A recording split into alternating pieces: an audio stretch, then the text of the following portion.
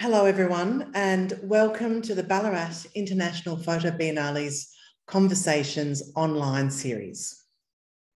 For our last talk of this part of the series, and thank you for joining us in this conversation event discussing the poverty line with artist Lin, one half of Chow and Lin, and Bernardo Tobias from OzHarvest Australia.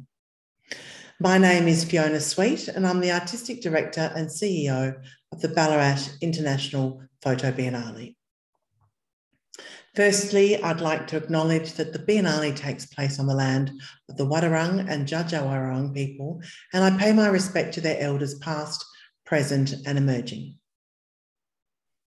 The Biennale would like to thank our lead partners, Spices, Bauhaus and Hanamula, and our major government partners, the City of Ballarat, Creative Victoria, Visit Victoria, and the Australian Government through the RISE Fund for their ongoing support. I'm so pleased to begin this conversation event discussing Chow and Lin's exhibition, The Poverty Line, at the 2021 Biennale, as well as the important work of OzHarvest Australia with Bernardo Tobias, the State Manager for Victoria and South Australia at OzHarvest Australia. Thank you both for joining me today. Thank you so much for having us. Thank you very much. Chow and Lin are based in Beijing, China. Stefen Chow is a Malaysian-born, Singapore-raised visual artist, and Lin is an economist by training and is a market researcher.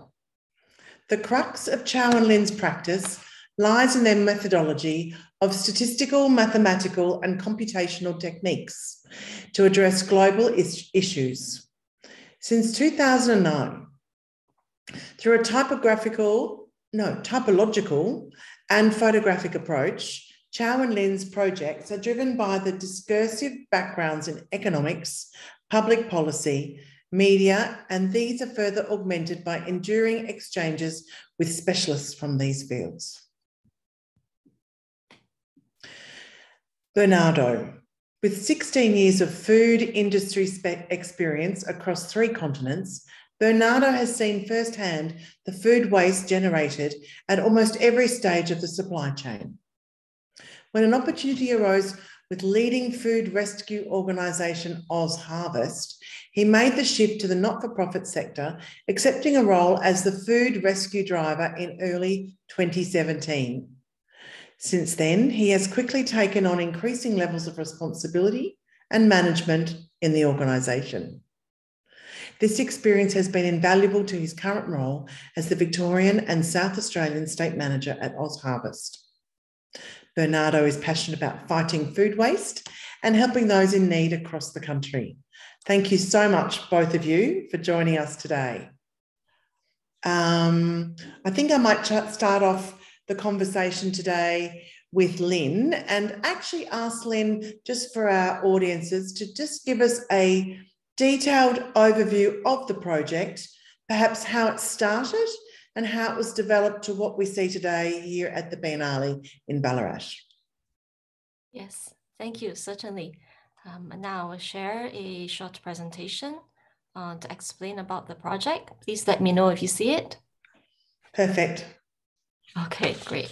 So I'm Lin, Huiyi, and the Poverty Line project was a collaboration between Stefen Chow and myself. As you heard, we come from quite different backgrounds, and we started collaborating to do artwork.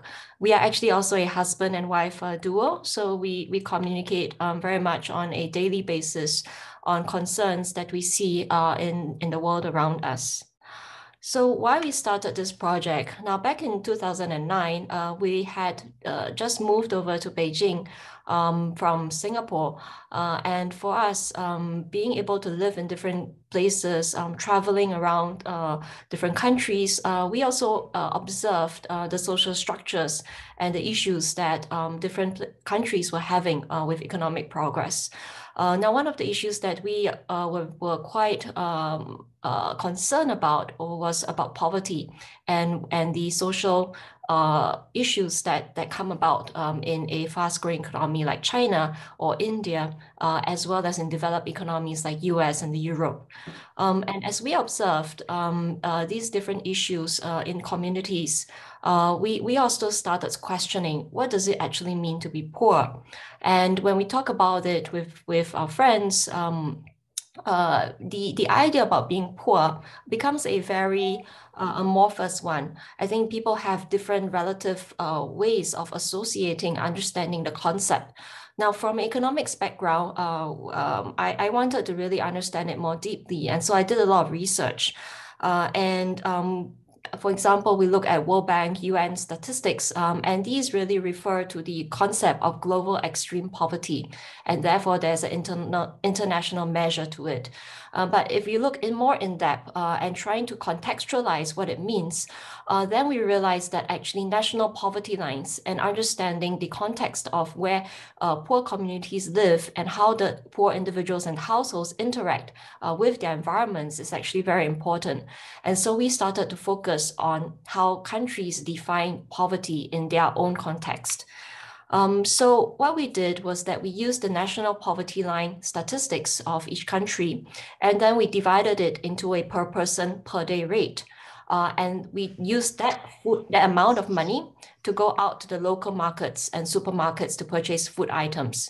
So for example, this was part of the first case study we developed in China back in 2010, where per person per day, a person living on the poverty line of China then would be able to spend 50 cents US, have income of 50 cents US, and he would be able to get 6 plain buns. We also purchased the local newspaper of the day, and we used that as a background. So after developing the China case study, we got actually a lot of different feedback, which made it very interesting because we realized that people from different countries were seeing the work in their own perspective. And so we decided to bring this conversation and this visualization to different countries. So for example, we used the same methodology and the same visual method in India. This was New Delhi in 2011. And we also brought it to developed countries. So for developing economies, we use the national poverty line divided per person per day. And for developed economies, which generally use a relative poverty measure, which is more a measure of social inequality, we also tried to account for the fact that in developed economies, a lot of the expenses, the household expenditure actually goes into non-food items. So we did a slight change in the calculations. We multiplied it by a factor of a typical low-income household expenditure on food and non-alcoholic beverage, and that is how we derived the food budget of a person living at the poverty line of a developed economy. So, for example, this was France, Paris, in 2015. And that was amount of $6.73 US for food. And this was USA in 2019, and that was $5.46 US for food. I think one of the interesting points that we also tried to incorporate into the project was to assemble a visual food basket of a country. Why we chose to do that was because we were very much inspired by two economists. I think I can't really see this, but this is a book by two economists, Abhijit Banerjee and Esther Duflo, who are also Nobel laureates. And some of the research that they did in developing economies in poor communities was about behavior by poor households and how they make decisions on daily purchases. And one of our key learnings was that if a poor person has a little bit more income in a day, he is just as rational or irrational as all of us. And he may make a choice to buy something better, better proteins like fish, and a treat like sweets or chocolate for children, rather than buying more basic calories. And so we wanted to also present that there are choices within the scope of the supermarkets, of the markets that poor people go to, but these choices may not become their eventual decision because of the limited budget. But it does become a very restricting pressure to make that kind of a daily choice. And so, for example, this was Brazil, that we assembled a food basket in 2012 across different food groups, carbohydrates, proteins, snacks, and fruits and vegetables. And this was Australia. In 2011, we went to Sydney. So interestingly for Australia, actually, one of the learnings that we had when we visited the local markets and supermarkets is that the quality of produce in Australia is really good. I think in terms of the agriculture systems in Australia, it's very developed. The freshness, the quality of the food that you'll be able to purchase in a local market is actually high comparatively to a lot of other countries. We also, in here, you would see we tried to also make sure that we cover some local, very local foods. For example, Tim Tams, carrots that we know is also exported out to other markets. Tiger bread. I think these are some of the very common local foods that we also try to incorporate in our understanding of the local food culture and diet. So over the past 10 years, we have covered 36 countries and territories using the methodology that we explained across 6 continents. And really, I think it has become, for me, an extended study of understanding poverty, inequality, and also global food choices, which really links us all together because I think nowadays we're talking about food production and trade on a global level. And you'll see like the very interesting differences or similarities across different countries in the food culture, in consumption, in the hybrids that we choose to produce in crop or livestock. And this really links us all together. So initially we presented the works in exhibitions. And in large-scale exhibitions. So in Ballarat, we're actually really happy that such a large range of countries are actually featured in the exhibition, and we hope it gives a good breadth of understanding the different countries' situations. This was an exhibition we did in Beijing in 2015. And the most recent one that we did before Ballarat was actually in France this year. Where we chose to make a much larger size prints focusing on poultry. And this was actually done outdoors because of COVID measures. And we also try to build interdisciplinary platforms. So I think for our content, we actually started building up from art and photography audiences, but also bringing to policy-related, economics, social work-related audiences, media, and so on. So for example, here we're invited by the United Nations Economic Social Committee for Asia Pacific to exhibit and explain about the work in 2018. 2019, we were invited back to present another work related to inequality, and ex-Secretary General Ban Ki-moon was there as well. And this year, a new development was that we published a book in English and in French on the Poverty Line Project. This was with the support of the Luma Foundation and the Arles Rencontres Photography Festival. And this book itself has a more extensive collection of the visual work and also in-depth insights that were contributed by economics and policy experts, as you'll see here. And we were really honored that just last week, MoMA in New York actually named our book as one of the favorite photo books of 2021.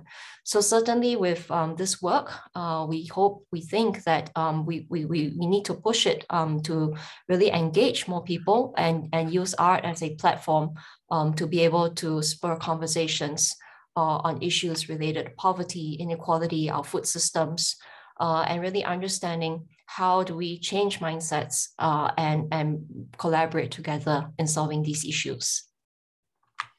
Thank you. Oh, Lynn, thank you so very much. It was a very detailed and comprehensive overview of how you started, the progress and the exhibition. And of course, congratulations on being on the top 10 for MoMA. That's really exciting. And I did see that our exhibition on emails. Of course, I could not go this year, very sadly, as you know, no one can really travel. But yes, we've actually installed your exhibition. I think you've seen the work as wallpapers, and we've scaled the images to the exact size of a broadsheet so that the works are wrapped around the walls in a paste-up manner with the actual sizes. And then at the beginning of each of the country's photographs, we've done a singular page which outlines, of course, the name of the country in their own currency, how much, and also relating it to the US dollar as well. So it's been, you know, really exciting. Thank you so much. Thank you. It's a really, really popular exhibition, and deservedly so. And I think what's really interesting is what you've been discussing in terms of the relationship between arts and science, and of course what then leads us to policy. And you know, for many people, actually seeing the crisis through a very simple informational photographic project, long form photography, it just allows people to engage very easily, rather than, I suppose, from an economics perspective of having, you know, large swathes of words in a book. So it just allows that sort of engagement. And I suppose that's what I'd also like to talk to you, Bernardo, about, which is the whole idea of how does policy play a role in what you do at OzHarvest? And I suppose in light of this really stunning exhibition that, as Lynn has said, has actually ended up at the United Nations. So bravo. Absolutely, absolutely. I can't, yeah, thank you, Lynn. That was so inspiring. I can't congratulate you enough for the work and the amount of hours that I'm sure went into the research and the creation of this beautiful piece of work. Congratulations, and thank you for shedding light into such an important issue. On behalf of OzHarvest, thank you. It is food is precious, right? So food is essential. It is we believe that it is a human right. But more than that, when you look at human history and human interaction, in every event, in every human-related interaction, you will find food is there somehow. And yet we live in such a wasteful society. In fact, we waste 1.3 billion tons of food worldwide. And it has three major impacts. An economic impact, it has basically in Australia, it costs the Australian economy close to $40 billion a year. Then there is also the environmental impact. So, you know, food waste contributes to climate change in a significant manner that is often overlooked. And of course, the social impact. We've got too many people going hungry, and we do produce enough food to feed everyone. So to answer your question, Fiona, in regards to policy, when we are looking at food overall, we are looking at a very complex issue that requires a very, very holistic approach. And one of the I would say that policy is about 25% of that approach. I usually divide between policy intervention, extensive policy intervention, local level collaboration, and it needs to be, I can't stress enough, local, because that's where the real food system action actually comes from. Education, school-based and community education, and definitely food initiatives. So on the ground, like food rescue or food relief initiatives that will tackle both food waste and food insecurity. And I think what's brilliant here with Lin is that she touched on they touched on a very, very great point for us, which is the very concept of food insecurity.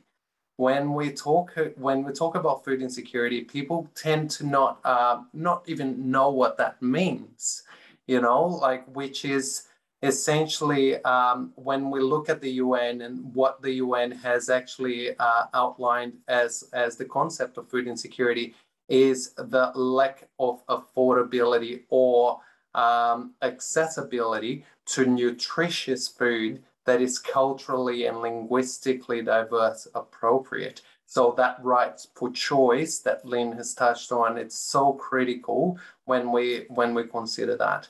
And the nutrition levels as well. So when we think about food insecurity, we tend to think about hunger and and people going hungry and people going, we refer back to that rumbly sound of our bellies, but it's not necessarily that, only that.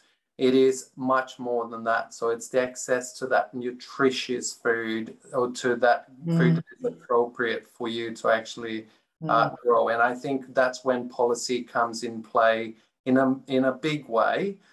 In Australia, we do have the Australian Guide to Healthy Eating, and in Victoria specifically, where we are, we have the Victorian Food Basket.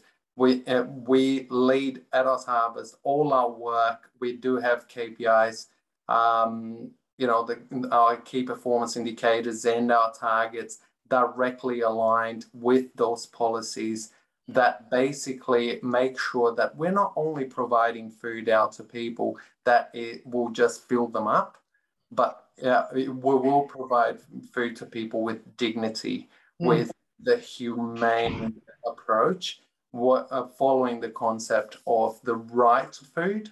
I do believe everybody has a right to food, basic human right. Food is a basic human right, but it needs to be nutritious and appropriate. So that's where policy comes into play. Thank you so much, Bernardo, for those incredible words of wisdom. And I think that Chow and Lin's exhibition is very provocative in the truest positive sense.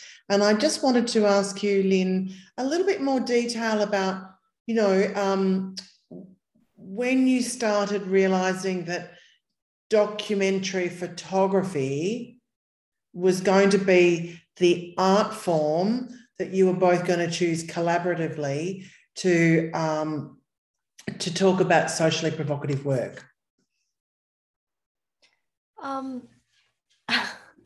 That makes it sound very purposeful and planned, but it honestly wasn't at the start. I think we were just two people who came from different backgrounds, but were very much concerned about similar things. And we tried to understand it first from our own ways. But as we discussed more, we realized we wanted to build something together and marry our viewpoints in a way we thought was meaningful to each of us. And that's how we started, because Stefen Chow, he was a photographer and originally a journalistic photographer, photojournalist. And so for him, very naturally, the documentary form was appealing, but yet we wanted to also be different from many of the photo documentaries that are really good, but focusing on the human story, focusing on the living conditions. And because for me as a non-photographer, I think sometimes, and also as a civil servant, I think sometimes, too much data goes over our heads. Too much imagery also goes over our heads because it hits us. But then, after the headline passes, how much do we really think about it and leave in our systems that we want to continue engaging in the topic? So I think we wanted to try a different approach, and so we thought we want to use objects. And placing the objects on newspapers actually gives it a different meaning, because then it also explains newspapers are a local, very much a local good. It's a local good which is also very common to the public. And it's meant for a local audience. So it really reflects the social concerns, the politics, the celebrities, commercials of the local society. And so that became actually another important element of the work. Well, it's very, very, I mean, might I say, it's very cool. You know, it's not trying to pull on heartstrings. And we know from many photographers that fly in and fly out of war-torn countries when they're telling stories, it's often quite emotive. Even, you know, ad campaigns for social enterprises often have the lonely child in the torn clothes talking about hunger or poverty, and it's designed to engage with people's emotions and try and get them to understand the story. But what I like about yours is that it moves away from those sort of heartstring, repetitive photographic narratives that we have seen a lot of really for the last 50 or 60 years. And it does take a very cool approach, somewhat scientific, if you like, in terms of the number of things on the newspaper being different and the number of objects, so that it's very easy for all ages and all abilities, can I say, to very simply understand that some have got more and some have got less, and perhaps all of them generally don't have enough. Yeah. So I think from that perspective, when I met with you and Stefen and we discussed your project and I invited you to exhibit, I think that was something that I was really interested in, which is long-form documentary that actually tells the story in a very different way. So I suppose on that note, I thought I might just talk to you about some of the other projects that you also are involved in that we haven't exhibited. I know that we're doing the poverty line, but I thought the audience might be just interested perhaps in what you're working on right now. Right. So we have also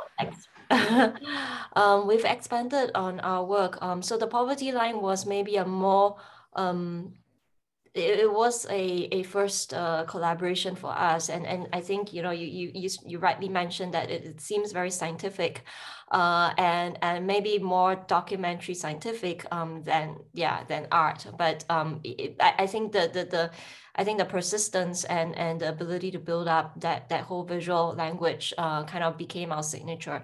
But we have also moved into more conceptual artistic formats, and some of the topics that we look at basically are global tipping points. And we've looked at the issue about consumption, about ecological sustainability of our food systems. We've also looked at refugee crisis, fake news, so quite varied, but I think generally about the concerns that we see, the big trends which are happening in the world, big data, the use of information and misinformation, and so on. And these are trends, I think, that really impact our social fabrics, and are also kind of challenging our systems of governance, our systems of economics and financial exchanges. And interesting, because if they continue on the trend or the potential curve, then they could really pose as alternative structures that really become very interesting, but also quite dangerous, and possibly we'll see more people being left behind. So we are dealing with these kind of different issues. And really trying to see how do we understand the complexities of these, which are interrelated, but find a very human way to associate with these topics. I suppose thinking about people who are being left behind, I think that OzHarvest, I think you focus a lot on people who are, you know, marginalised and who are left behind. And I thought it might be lovely for you to be able to just give us some explanations or some narratives around the kind of work you do with marginalised communities here in Australia. Definitely. So in Australia, about 6 million people are food insecure. When you're thinking about a country of 25 million people, that is quite alarming. That is quite shocking.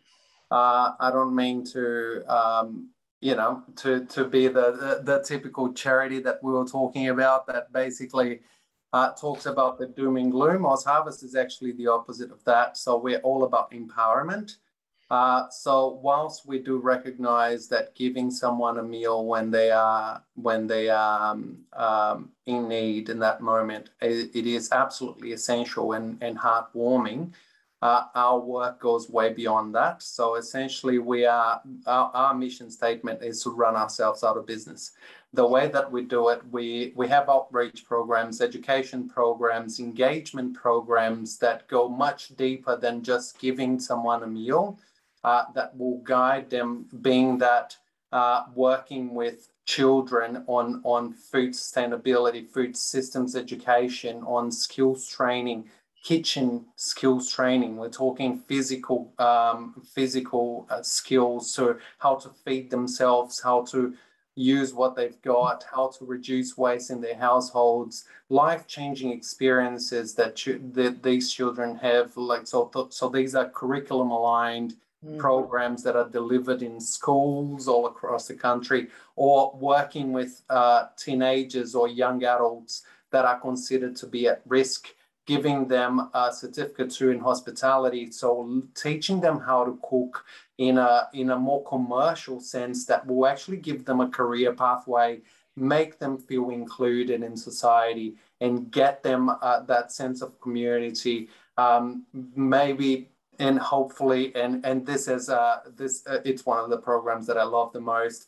It has shown that it basically just when you give someone the opportunity, they will take it and grab it with both hands and make sure that they move away from that. Or being that with other programs, like for example, our nutrition education and skills training programs, which essentially we go out to communities, breaking the stigma that it is cheaper for them to just go down the road and grab a fast food or a meal at a fast food or something like that. So we do, for example, have cookbooks and recipe books that basically are all under $2 per portion, that will break that stigma, and they're high nutrition level and using ingredients that are largely available and seasonal. So basically, you know, that whole idea of skilling up people and empowering people. So we come from that positive messaging instead of, you know, that doom and gloom message that people just get overwhelmed. The same way, so this is from a social level, and the same thing that we do with the environmental level, or in the environmental stage as well, in terms of food waste. People are absolutely, and this is what I love about this work as well with Lin, because it's factual, it's real, it's informative, and it is positive and empowering. So basically it makes you question your own habits, and making you question your own habits, you can start creating changes, slight changes in your behavior that will make you know, food access, for example, more a little bit easier and a little bit more comprehensible.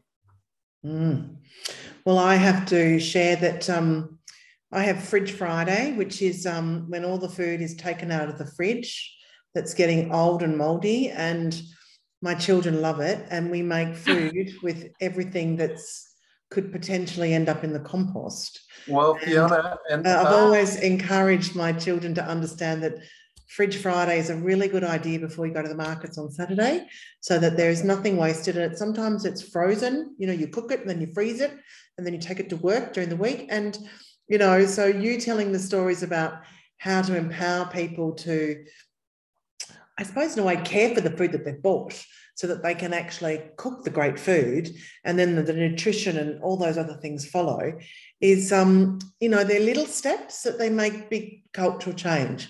Because the other thing that I think Lynn's probably not aware of, and perhaps other audiences, is that OzHarvest did start very simply as a mechanism to reduce waste in hospitality sectors. And I think what's really interesting, not dissimilar to the Biennale, when I came to the festival and we were just exhibiting photography. And then, for me, it was, well, how else can we impact in the community that we live? And so that was, workshops, education programs, more documentary, more talks with photographers, working with marginalised communities here in Ballarat to do education programs. And I think this is something, from what I can gather, OzHarvest has developed quite quickly. How long have you been around, and how quickly did you change from that initial, we need to do something about waste, to actually evolving into quite a holistic program? Well, we've been around for 17 years now. So when we first started, Ronnie Khan, our CEO and founder, she used to run an events company, quite a large events company, and she used to see so much waste, especially from the events. The last thing that you want is to run out of food at an event, right? At an event or a wedding or a corporate event. So what do? You over cater. You get much more than what you need to guarantee that guests are not going to go home hungry. And one day she got sick of it, and she decided to put an esky in the back of her car and literally just take it out to a shelter afterwards.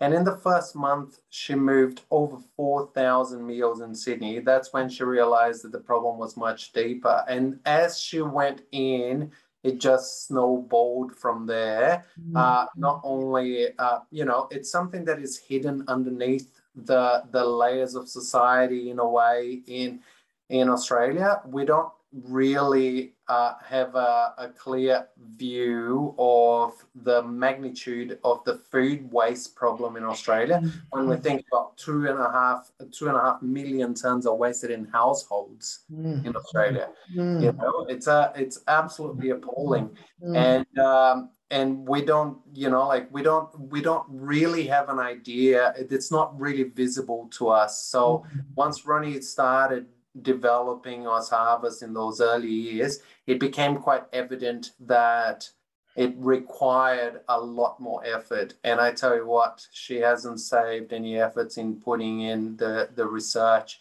And we wanted to make sure that all of our programs are very, very strong, have very strong evidence base, and that we monitor the progress going forward, not only from a waste perspective, not only from a social perspective, but also from an economic perspective. Because on one hand, we've got the poverty line describing how little you can afford to eat. And on the other hand, you've got this explosion of food waste. And I suppose, Lynn, have you been looking at those two extremes as well in any other projects from putting your economics hat on? I mean, as poverty becomes greater, food waste has also become greater. It's kind of, they're poles apart, they don't connect, and yet they are sitting there, as facts. I think it's, for me, putting my economics hat on, but it's really fascinating. I think we built up a system which is very economically driven, very finance driven, to talk about the production and to talk about demand and supply, but in very different, very separate worlds from what is really on the ground.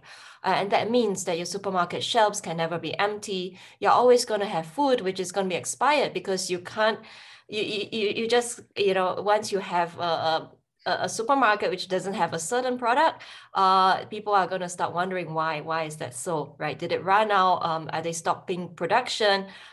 Is toilet paper going to be like massively undersupplied? Right. So I think especially when the pandemic hit us, I think then the breakdown of the food supply system really reminded us of how vulnerable is our system. How have we constructed it? What is the logistics of getting food distributed? How is it packaged? How long does it last? And really, who needs it? Right, so we're talking food as a basic need, but it also needs to be contextualized as to what is the nutritional value, how is it to be prepared, what is the convenience of eating it. Certainly, when we look at the statistics, or we look at understanding food budgets, we also saw, food certainly takes up a much larger proportion of household expenditure for low-income households compared to high-income households. And because you just only need to eat so many eggs in a day, right? Whether you're rich or poor, you can't be eating that many more eggs in a day. Maybe you can be eating Wagyu beef, you can be eating premium salmon or caviar, but still there's only so much stomach you have, right? So I think food becomes a very interesting way to understand also how our current systems are failing. What are the gaps that we need to really plug from a waste point of view, from a distribution point of view, from pricing and supply systems. And that really talks about how we are interconnected as a global system. Some of it is locally produced and locally consumed. A lot of it is exported. A lot of it is imported. Things get stuck at the ports and then gets expired. Right. So I think that there are different issues which are turning up today, especially in a pandemic crisis. I think there's been a lot of discussion, particularly in our part of the world, about food miles, of course, because the first thing that happened in pandemic was that certain products and foods could not be imported because of the shutdown of travel, and people started to really start considering food miles and how we eat and what we eat, and seasonality as well has become a very big topic, of course, going back to my childhood where, strawberries were only in summer. We didn't expect to eat. I mean, I sound like an old lady, but really, we never expected to eat strawberries in winter. We just didn't. We didn't. It was just. It's just. That reversal back is just a beautiful way to consider that maybe there was some. I hate to say some opportunities of change during COVID, but there certainly was. Whether it's going to continue or whether we're going to go back to strawberries in winter again, I don't really know, but it's certainly, I think, food, as they say, for thought. So I think now that we've only got 15 minutes left, I think I might like to, if it's all right with both of you panelists, to just now open the floor. There's quite a few questions and they're very interesting questions. And I thought I would start off with the first question. I mean, you have in a way answered it, but they might want more detail in. The first question is, what is the main motivation for creating the poverty line? Was it investigation, aesthetics, creating a tool for education? A combination. All of the above. All of the above. When we talk about education, it was really educating ourselves. That was the starting point. We didn't think we would be educating others. But certainly we are very happy when our work is used now. We have given talks to students all the way from primary school to university and onwards. So I think in the education sphere, we hope it can be used more because it's certainly a topic that children can also very easily relate to. We have seen the effect of parents bringing their children to the exhibition and really having a lot of talk about them with them later on and relating to the food they see at home and in their meals. So certainly education is something we do want to engage with. So it started as a very simple curiosity question, but we certainly hope for it to have much larger engagement and outreach. Thank you for that, Lynn. And the next question goes to you, Bernardo, which is a question very close to my heart, because I think arts belongs everywhere in the world, in every sector, and it should be far more far-reaching. The question is, do you feel the arts can really benefit the causes that OzHarvest supports? Well, absolutely. Of course. Absolutely. What else are you going to say in an arts talk, Bernardo? Well, no, but I would, like being absolutely honest, arts have been involved in every major human development and movement in history. The arts are such an important way of humans to express and communicate in ways that we can't even describe.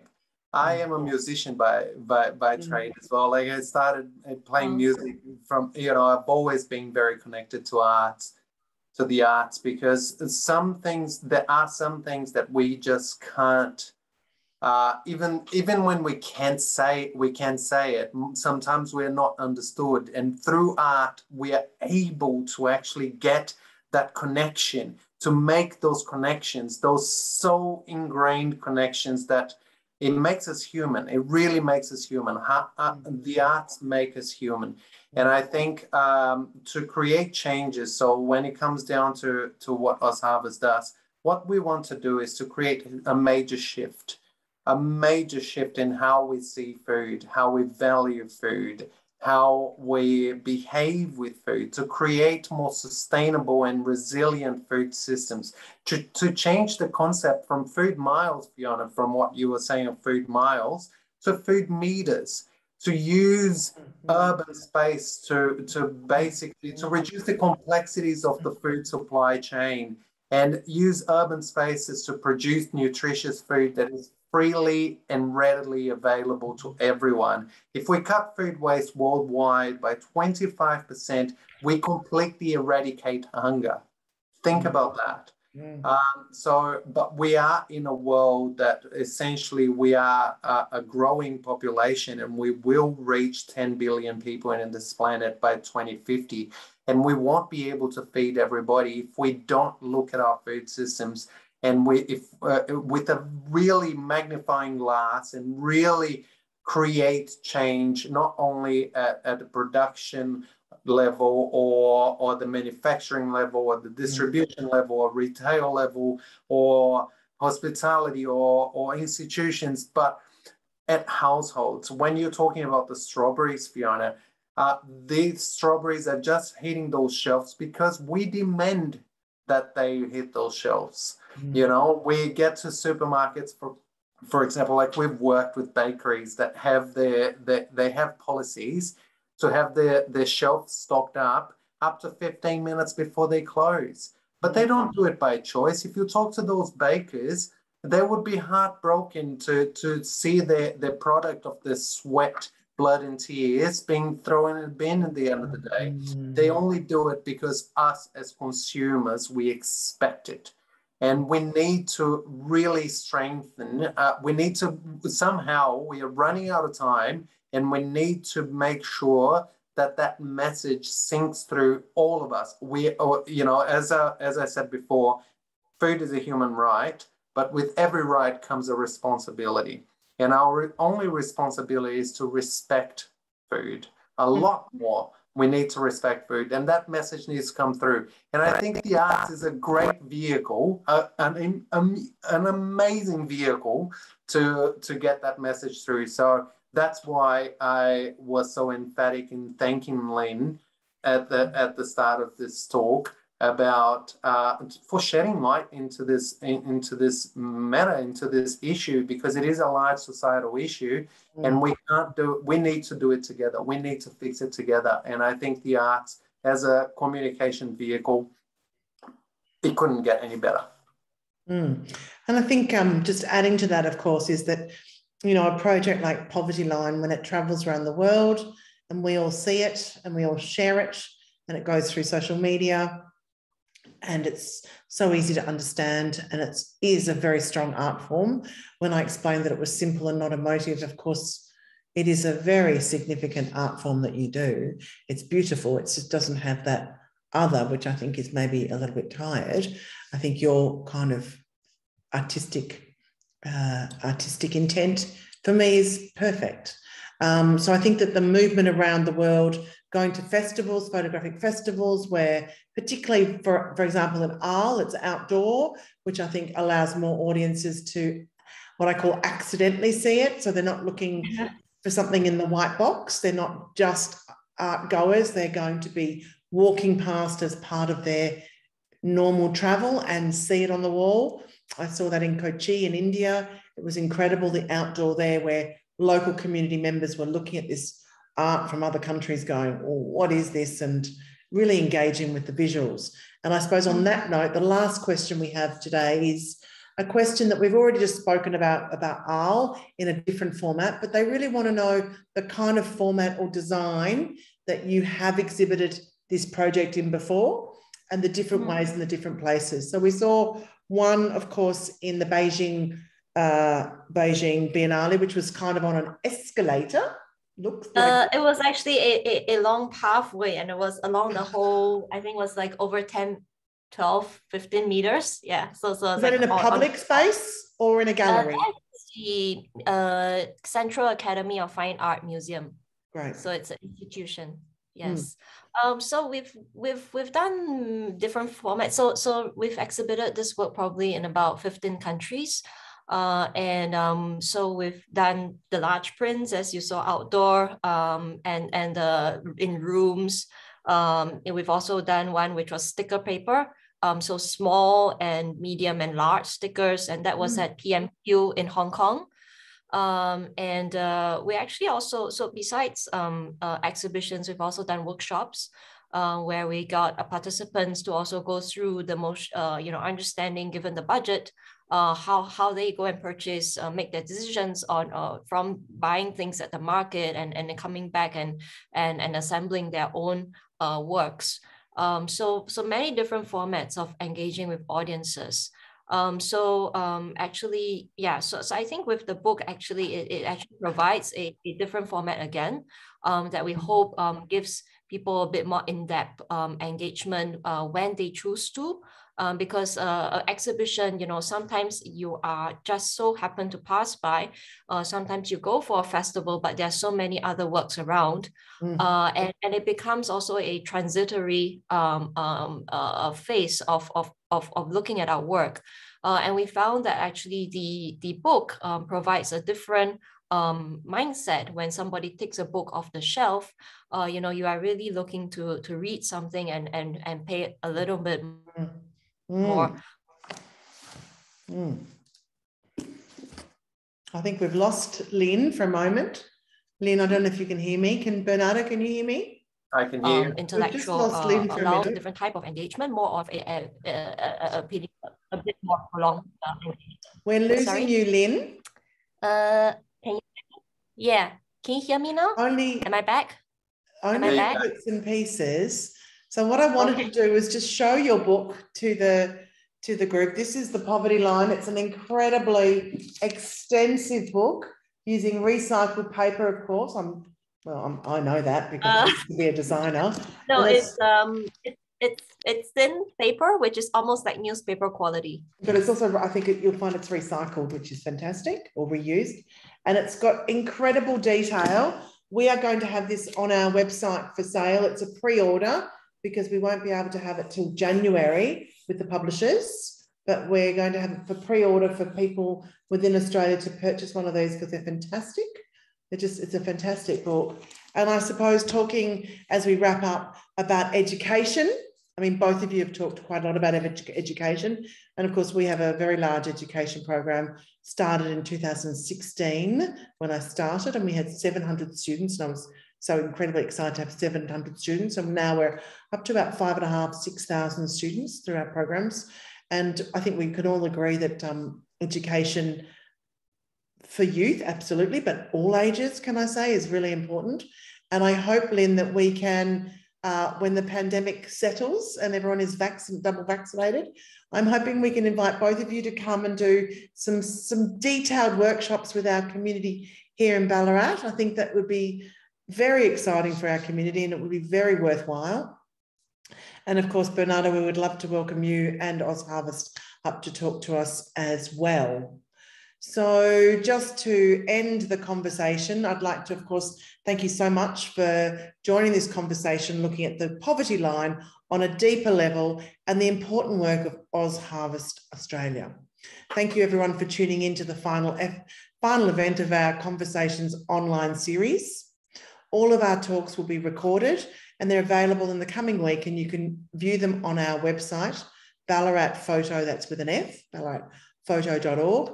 And for those wishing to visit the Biennale and Chow and Lin's exhibition in person, the festival has now been extended until the 9th of January 2022, and you can purchase tickets through our website. We hope to welcome you to Ballarat soon, and thank you again, Lin and Bernardo, for joining us today. Thank you so much. Thank you very much. Thank you, Fiona. Thank you. Thank you.